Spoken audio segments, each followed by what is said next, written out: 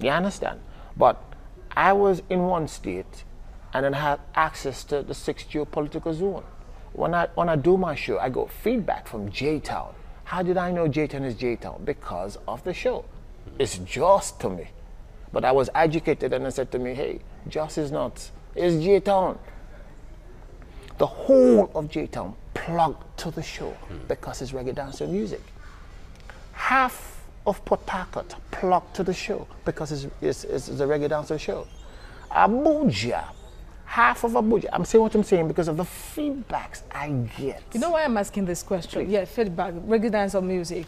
Are there new songs coming up? Do we have many reggae musicians in Nigeria that can fill up the big shoe that Raskimono has left behind? That is what I'm trying to say. Okay, now there's an artist in Jos. His name is Jah Device. Jah Device who fit into the shoes of Majek Fashek. Why do I say that? Because I know him. I've seen his music. Google him. This is information. Google him. In fact, you can even play the song live on TV for everybody to see his video. Now, Majek Fashek has done. He's a legend. But as somebody who has taken this niche, and I've worked, this is almost 20 years I've been doing this, so I know a lot of these artists, and I know they've been underground. Jah Device will step into the shoes of Majek Fashek. Now, who will step into the shoes of Raskimono? I have not been able to see that in a complete artist, but I've seen that in a spread of artists. Because whether you like it or not, Raskimono was like a buju. It was like a buju bantan to us. Because if you check it, his song was vibrant. Yeah. It was a reggae Very strong dancehall artist. Some were doing core reggae, but Kimono had that vibe about him. So he balances the song between reggae and dancehall.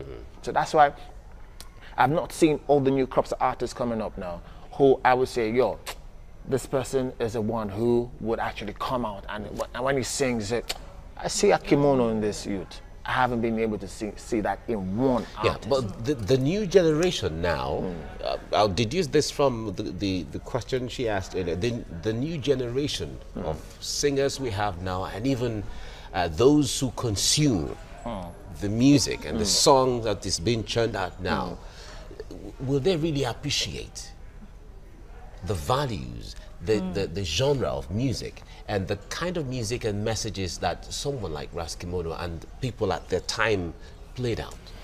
Yes, they will. Okay. It all has to do with the trend.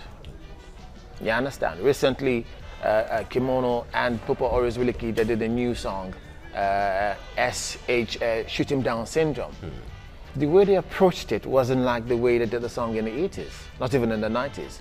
Because the truth of the matter is the genre has evolved. Now it's a question of fusion. Okay. And we see that fusion in the recent song that Papa Oris and Raskimono have done. These are two great legends. But if you listen to that song, the content